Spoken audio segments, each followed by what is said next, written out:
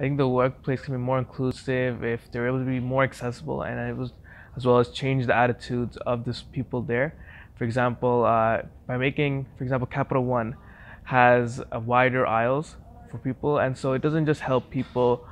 with wheelchairs, but also helps people with like large crowds when they're all going down at the same time. So they're able to, by just spending a little bit of money and investment, essentially, you're able to kind of bring more candidates into the work and encourage people to apply to the workplace and showcase that you are accessible and trying to bring the best people to work.